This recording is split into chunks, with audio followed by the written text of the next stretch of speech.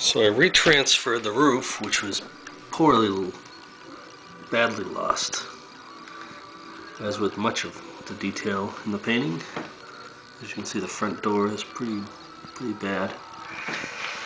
So what I'm going to do now is I'm going to try to rabbit skin it down again, but this time via spray bottle. So let's see what happens. Let me get my cord out of the way. Here we go.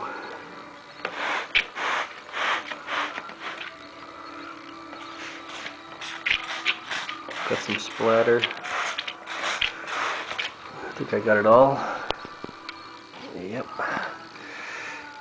Let's see how it dries. It looks like it's spreading out a smidge, but it's definitely keeping me.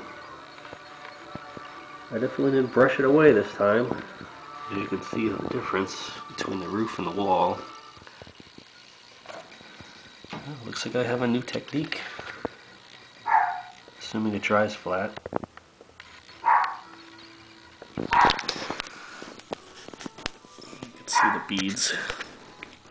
The rabbit skin usually dries very flat, so we'll see, I guess.